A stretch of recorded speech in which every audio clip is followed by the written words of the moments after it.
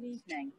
It's so wonderful to welcome you all to this new and exciting version of Record Invisible. We're trying it this evening as a hybrid in real life and online event.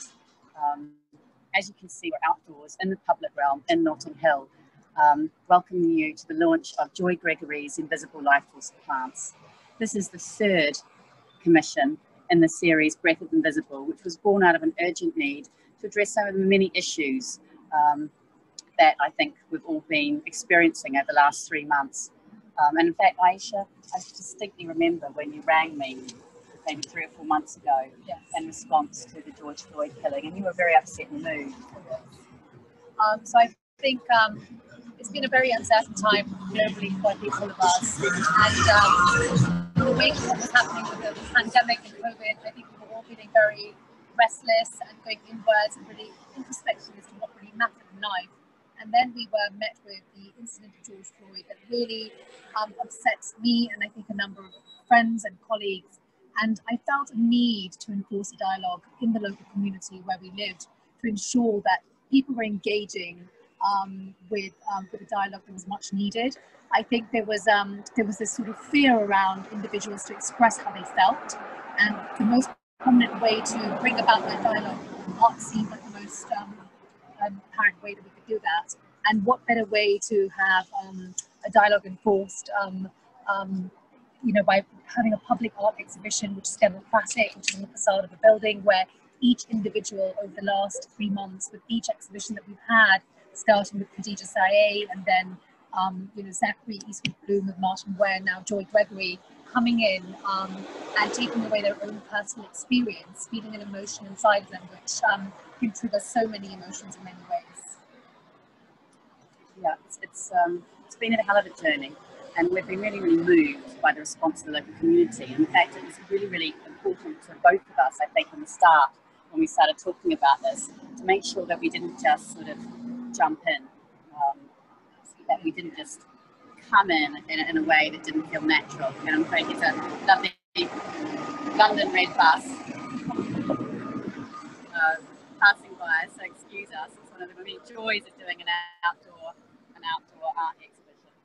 But obviously it's very important. It's about site specificity. So we thought very much about where the site was. We thought about the history of the community. We thought about the fact that Notting Hill Carnival wasn't happening this year. We thought about the Windrush generation.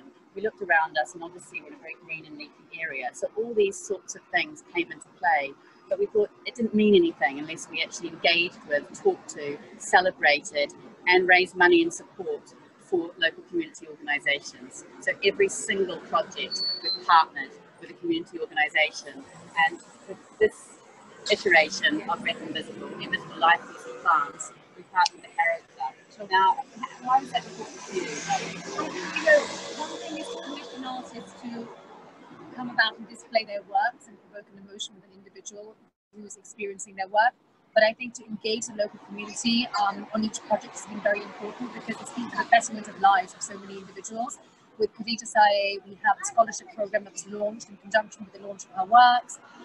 With Martin Ware, Zachary, Eastwood Bloom, we had young artists who were commissioned to come on board and express how they were feeling. And with Joy, it's been incredible how she's been working with children in the local community and teach them how to do printing and work with plants, and it's given them something to do over the summer months when in fact they would have had nothing to do if it hadn't been for her. Well, on that note, let's go and welcome Joy. I think she's just arrived. Hi. Joy. Yeah, thank you. Hello, Joy. Hello. Hey. Oh, it's fantastic that you can be here tonight. Nice to be here. I actually distinctly remember I met Joy online, virtually, not in real life, at a South London gallery patrons talk, talking about how you actually were dealing with COVID and the pandemic and those sort of strange and uncomfortable and disturbing feelings that we all have. And look, it was a very strange time. I think it's even more strange than it is now, although we feel like we're going in and out of things. And my whole way of being is around having some form of structure. And so one of the things I did in order to make sure that I actually did something every day was I used to go to the local park for a walk. And I'd walk for an hour and a half, probably with a vegan or something. And first of all, I just had a walk, and then I took photos, and then I started bringing plants back. So like each day I would bring in one different plant. So it became like a diary. It's almost like a botanical diary of how you felt and what you saw on your travels. Yeah. And I think you mentioned to me that when you were actually finding these plants, and then you decided to take photographs of them using a Victorian photographic process, and that was quite important in itself, wasn't it? Well, yeah, the way in which I recorded them. So I didn't actually take photographs per se, but I made photographs, but used the plants to actually make those photographs of the sun. So it was like going back to the very beginnings of photography. So I worked with some photographic paper that I had lying around the studio, which was like black and white paper. It's normally you'd use a block with the enlarger and fix and everything. So I decided that what I wanted to do was use it to record time. One of the things I actually noticed with the picture of the response of the paper plant was the plant would sort of like leave its breath on the paper in the form of an aura. And the colours were sort of like these quite intense colours, and they would change. They would change from being yellow to blue, through to the colours that you can see here, depending on the time that it was out in the sunshine. And we had some really good sunny days. We didn't actually really need sun, so some of them were done under the window. But there is almost this sort of aura, this life force around them. I think that idea of breath is something that's kind of pervaded through the whole series and how we feel about that. Joy, I know that you've actually, this is not new for you, you've actually, over the last 10 years, this is something that's been a passion that you've been researching, plants and economic botany. Can you tell us a bit about that? Yeah, I've always been around plants since growing up. My parents had a garden, and they also had allotments later on to like grow their own food and everything. But I went with my parents to Jamaica because I'd never ever been before in the early 90s, like 92 or something. And I was suddenly struck by the fact that they came from these very rural areas full of plants. And I came back and I was doing a project which was actually about something completely different. But I met someone at the Natural History Museum who introduced me to the Sloane collection, Sloane Herbarium. And I realised that a lot of the plants with which I am familiar, which we all are familiar, were part of something called the Columbus Exchange. And so they sort of some plants came here and some plants went there from here, and obviously diseases went there. So it was quite interesting thinking about that in terms of the pandemic. Yeah, I think early on when we were speaking today, we talked a bit about the idea of bioprospecting, which is something that you hear a lot in terms of sort of Silicon Valley startups, but of course that's actually not new. Food has obviously been bought by explorers back from everywhere, or prospectors to use for food, nourishment, medicine, and even love potions. But I was can you tell us about a couple of the images here, Joy?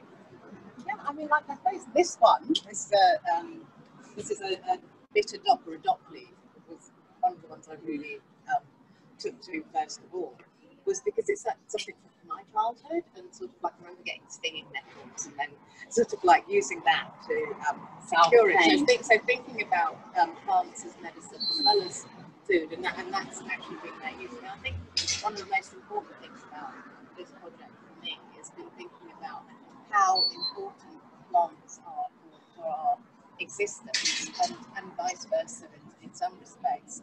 So they feed us to do with our medicine, but also in terms of mental health. And I think about myself going off to the park and those green spaces being so important. I think London's parks have really been a lifeline for so many of us.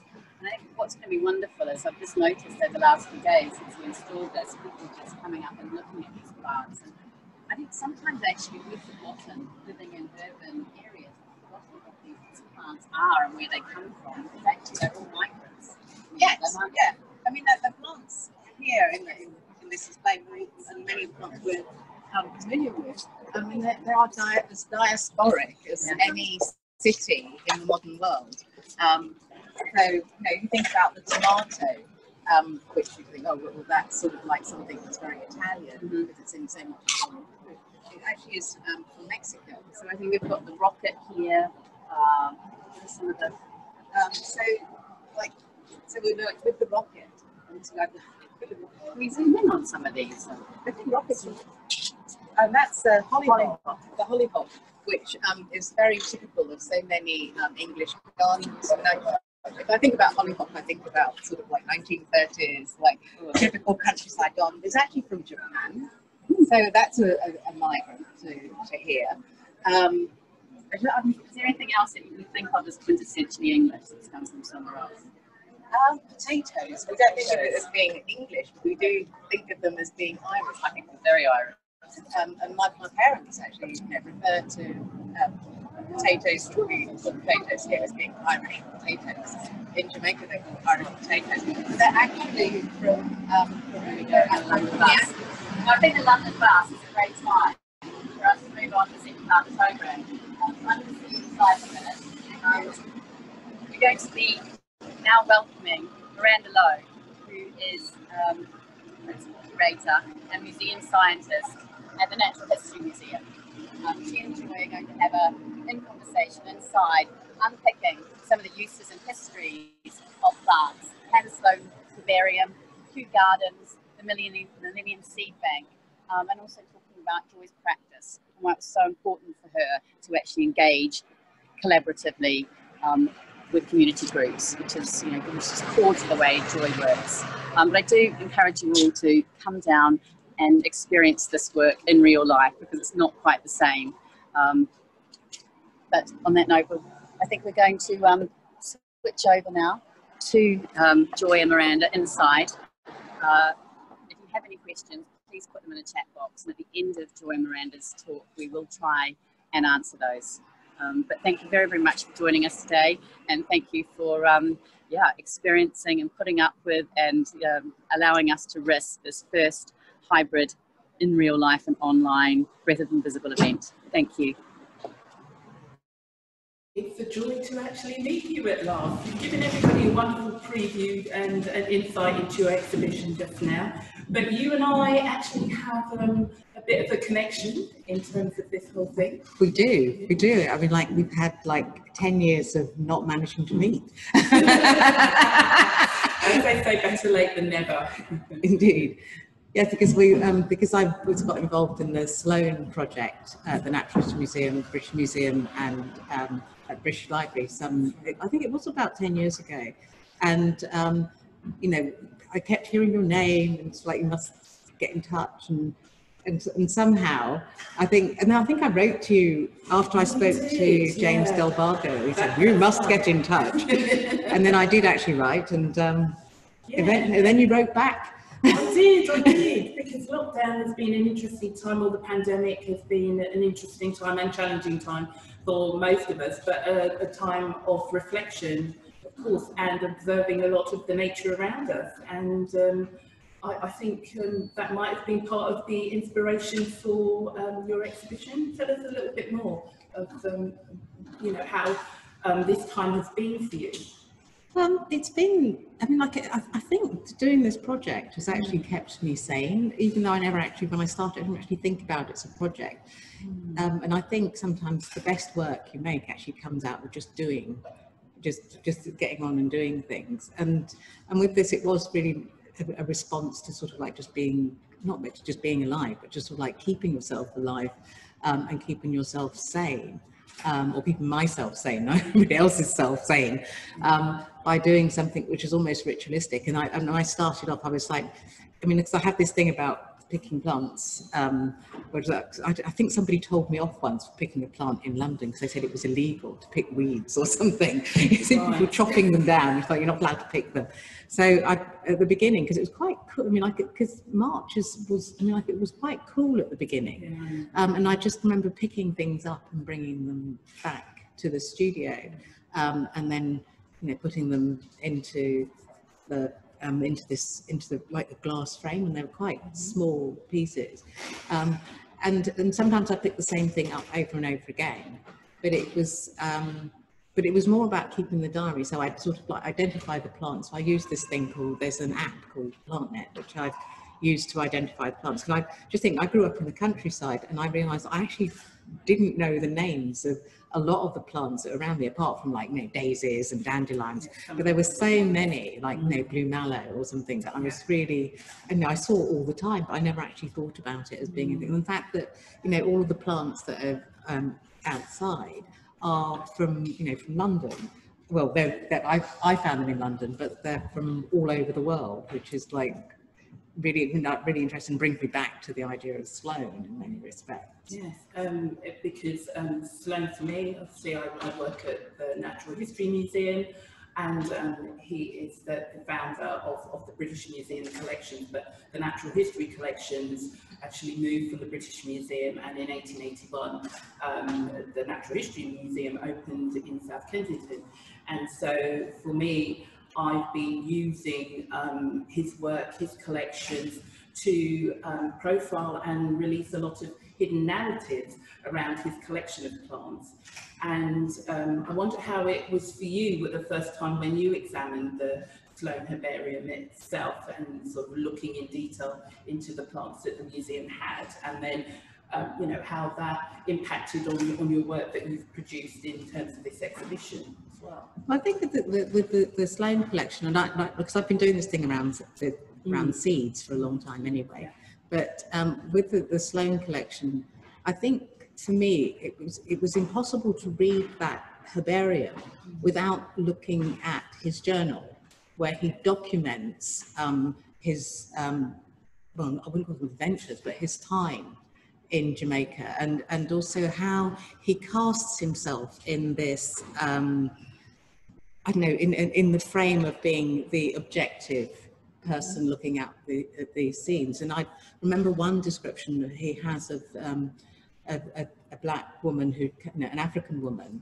who was, full of torpor and misery, and she never spoke, she never did anything. She was just absolutely still in a corner, and no matter what medicine you gave her, no matter what you did for her, she wouldn't move.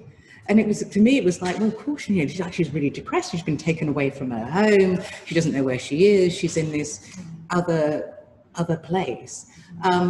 And the way in which he describes plants, and the fact that a lot of the plants that are in the herbarium were collected by slave people, and he would actually go and talk to them in their grounds, because at one particular period, on Sundays, which is why Sunday is so special, people were allowed to just spend time on their own ground, growing their food, which they could then take to market. And I think for me, this whole thing of working on this project, working with plants, it's just so much part of my DNA. It's so much part of my culture. That it's like speaking a language. It's like you don't even think about it. So even though I don't know the names of plants, and which is why it was, I've actually really valued that thing in lockdown, being able to identify these things that are so familiar to me, but also when sort of like thinking about what they were used for as well, and how they transformed into everyday medicine today, but also how things that we think of as being from here, our food, are things that are part of a history and a story which started in 1493 or 1492. That's right. And it still has its repercussions today. Yes, it does. And I think another thing we have in common, because you say during this time you were collecting the plants, and things that seem common to the UK actually have come from further afield, but have become established in this country.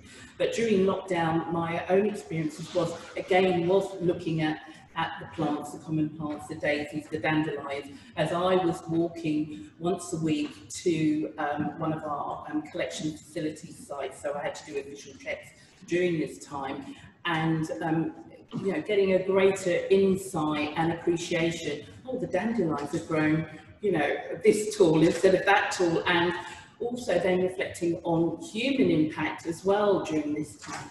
And when we've all been inside, how things have had a chance to establish themselves a lot more, the plants to grow, to interconnect. with nature for us to appreciate in a more relaxed form too. And I wondered if you got that, because I heard that you mentioned about mental health as well. So that part of this project must have been good for that as well. I think it was an absolute lifeline for that completely.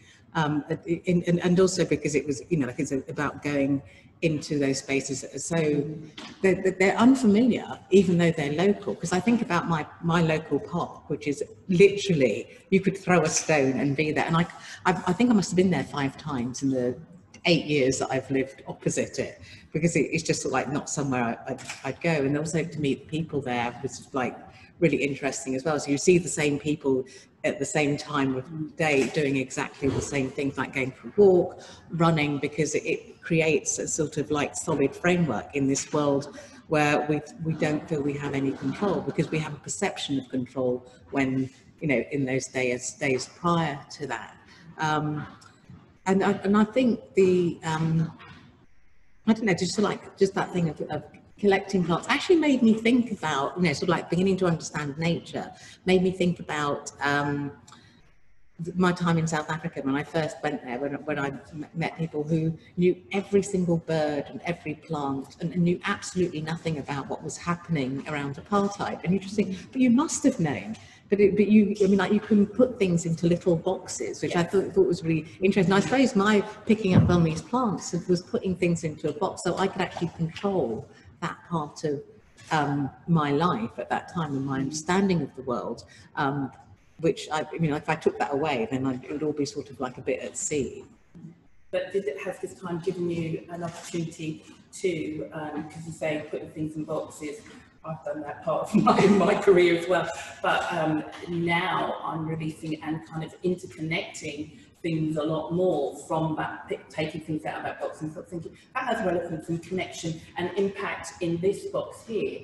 So have you kind of I think that through your work? I think through to sort of like looking at the diasporic nature of the plants I've been choosing, and because like there's quite a lot of pictures in the exhibition, but there was like a load more, because I think poor old Sigrid probably had to drag me away from stop making more pictures, writing more words, because you just keep going and going and going, because for me it was like so exciting to do this. But it was it has actually made me think about how you can tell the whole world history through plants, and to talk about why we are where we are and why certain events that went out, why some people have more power than other people, and how those relationships were established many centuries ago, and sort of like that, because I think with history it's something we live with every single day, and it's like a ripple. So I think about the invention of the boat, the 𝘗𝑭𝘢𝘓, that went from Portugal,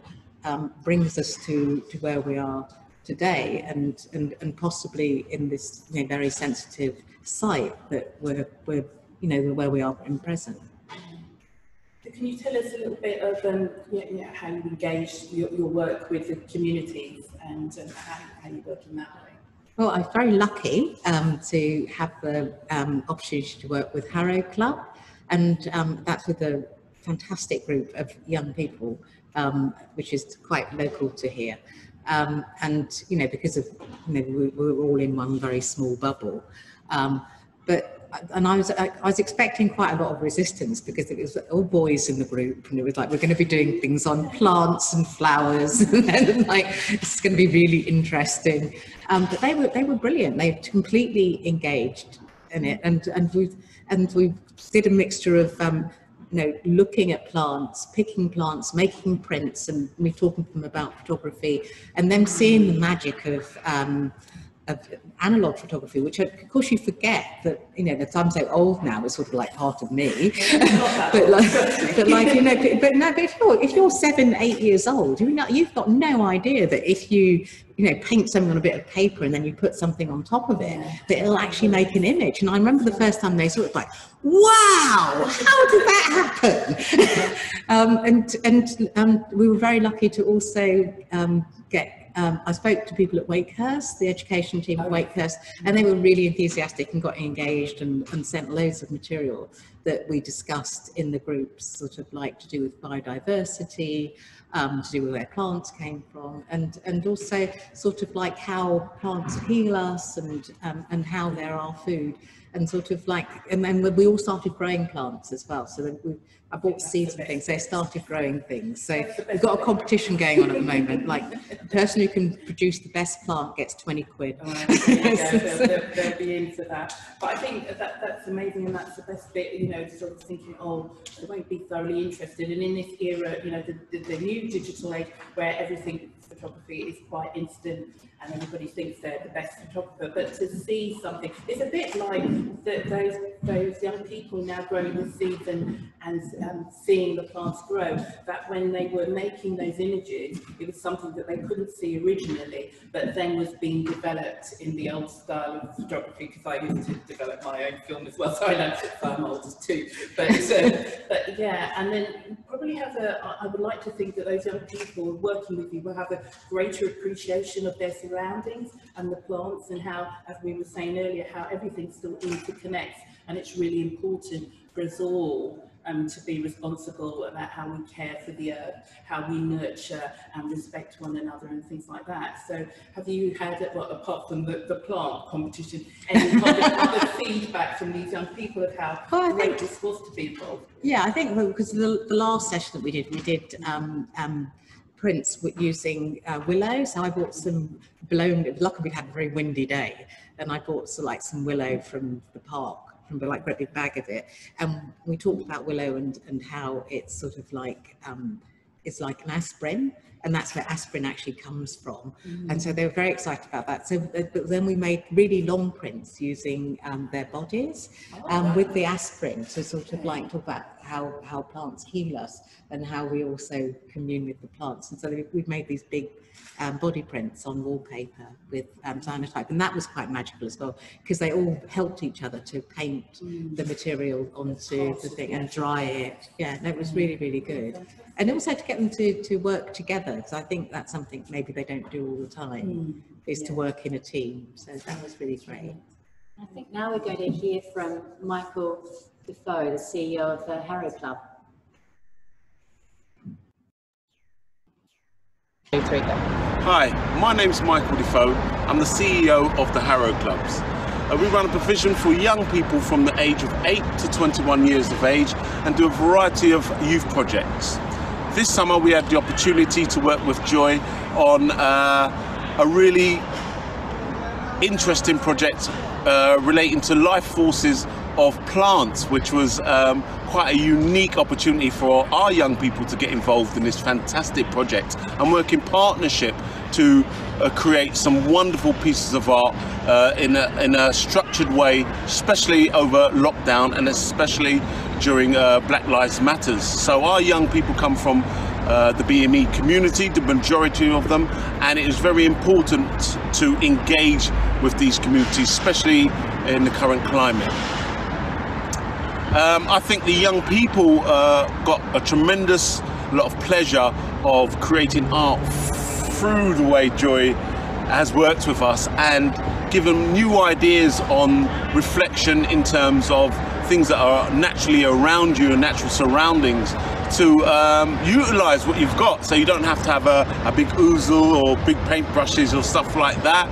You can just use nature in its truest form, which a lot of our members found very fruitful and interesting. Michael, can you just tell me about the community you work with, who they are, and a little bit about the Harrow Club? Yeah.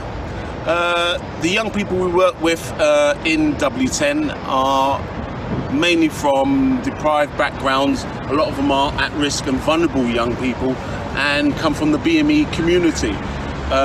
We tend to focus on a lot of the young people that are on the breadlines and their families on the breadlines, and we provide opportunities and activities to enable them to participate in sport, in art, in a variety of different projects. We have a late night project that we run from 10 till 2 p.m. for members who are out there on the streets or in gangs or maybe want to come away from that.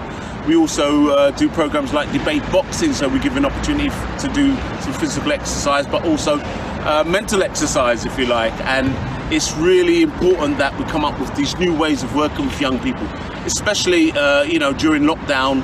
And in general, you know, it's important that we keep on investing in young people, and it's projects like this that enable us to do that. And we're very grateful and thankful that we can work in partnership, because it's the only way we're able to provide these unique opportunities for young people in North Kensington.